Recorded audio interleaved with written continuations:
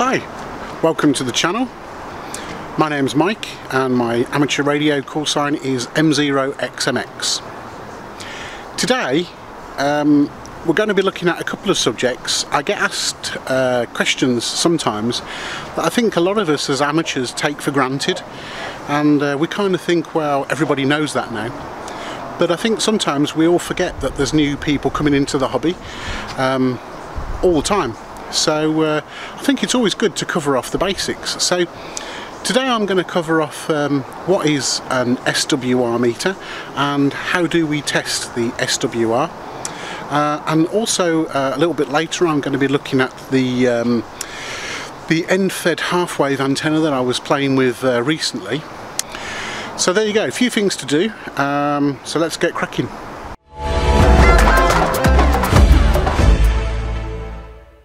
So I'm going to be using the 991 today. I'm going to power it slightly differently to what I do normally. So I'm going to be powering it from this, which is actually, you may have seen this before if you've watched some of my videos. It's a LiFePO 4 battery, 12 volts, 12 amp hours as well, and it's remarkably light. So I'm going to be powering that, and as you'll see I always use power poles, so that's going to be powering that. I fixed the microphone, so the episode that happened to me a few weeks ago where I did a video and I had no audio transmission, that's fixed. Down here we can see that we've got the feeder, we've got the 49:1 UNUN that we used last time, we've got the wire that's cut to roughly 10 meters, which is half wave on 20 meters, and my box of bits, which as you know I carry with me everywhere. So in here we've got the Antenna Analyser, we'll be using that shortly. This is the SWR meter that we're going to be using. This is available under various different brand names, but yeah, this is the one I'm going to be using. And we've got a dummy load, so this is really nothing more than a resistor. This will present 50 ohms to the radio, so we can demonstrate that as well. Right, okay, let's just show you what I've been doing. So let's just go to the back of the radio. So this lead here, the one with the red around it, on the back of the SWR meter, it goes off to the socket that's called TX. So that's the transmitter. So that goes off down there to the back of the transmitter, which is the antenna socket for 2 meters, as you can see there. Okay. The other one, which is this one here, this goes off to the dummy load. So as I say, this is nothing more than like an RF resistor. Okay. So that's that. So the first thing that we do is we turn the radio. It doesn't matter on this because I'm using a dummy load, but if we were using an antenna like we will be in a second, then it's important that we're tuning up on a frequency where nobody is. Okay, so the first thing I've done, I don't know if you can see this, but I've turned the power down. Okay, so there you go. So we're on 5 watts. This particular dummy load will handle up to 300 watts, but there's no reason to push it. Okay, next thing on the SWR meter, let's turn the scale down. Okay, so we've got 3 scales, 5 watts, 20 watts and 200 watts, so we've got it on 5 watts. So the other thing that we need to remember as well is that the radio needs to be on a mode that will actually emit a carrier, so FM for instance, or even CW data. So when I key the microphone up, this will actually put out a carrier into the SWR meter, and then through the SWR meter to the dummy load, and it will measure the reflective power. So the first thing that we have to do is calibrate it. Okay, so the way that we do that is we key the microphone, and when I key the microphone, with this switch in the forward position, this switch in the calibrate position, and the scale set correctly, the needle will go across. And we're going to be looking at this knob here to actually calibrate the actual needle. So let's key up the microphone and see what happens. Okay, as you can see, the needle is going not all the way to the end. So to calibrate it, we turn this knob until the needle goes to the very end, as you can see there. Okay, that is perfect. Okay, so now when we put this into the SWR position, we will then see the meter read a value. Now for SWR purposes, realistically anything below 2, which is here, is good, or acceptable, let's say. Anything below 1.5 is great, and the closer to 1 is perfect, or the closer to 0 is perfect. So let's have a look at this. Okay, so the needle barely moves. Let's just zoom in.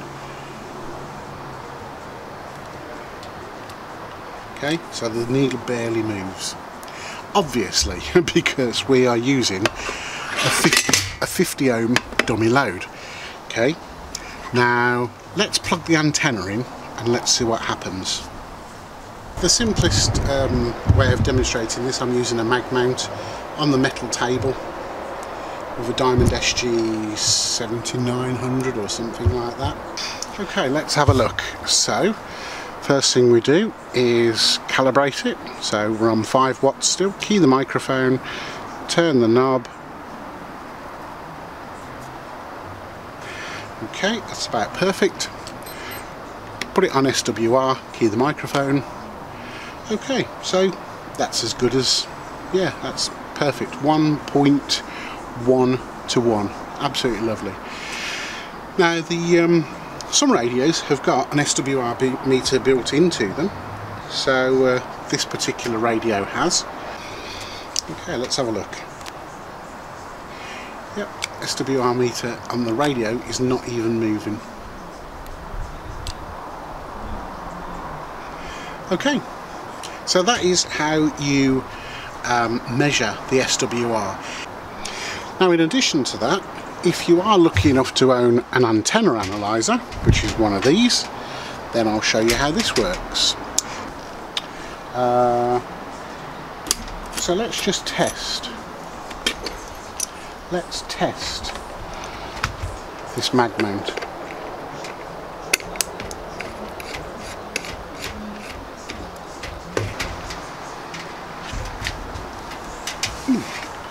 Right, so the first thing we've got to do is change the frequency. Okay, 113 to 170.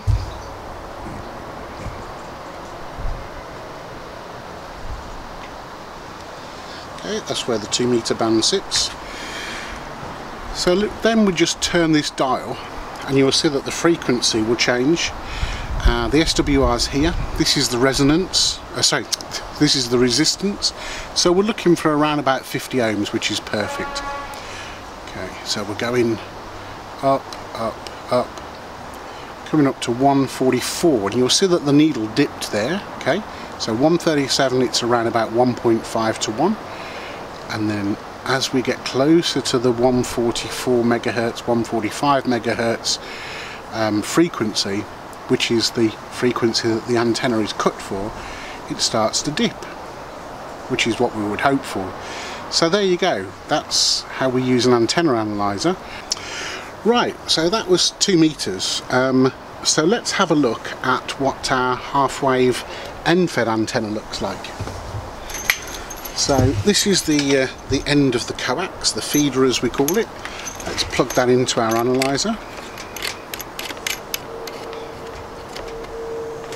Now I'll just show you the end-fed antenna, and it literally is nothing more than a bit of wire supported by a fiberglass pole, which is basically perched in this bush or tree. Okay, so there's the top of the antenna, and then the wire comes down here to the 49 to 1 unon, which is there, and then the feeder goes off around the garden and then back to here. Right, so let's have a look. So we're hoping that this will be resonant on 20 meters. So this is it still set on 2 meters, 144-ish. So let's go to 20 meters. Okay, so we're looking for around about 14.2 megahertz. Okay, so let's come down, and then watching this needle here, hopefully when we get down to 14 point, let's say 2, it will start to dip. Okay, and it's dipping far too late effectively, which means that the antenna is too long. So what I need to do is chop a bit off the antenna to make it resonant higher up the band, around there. Okay.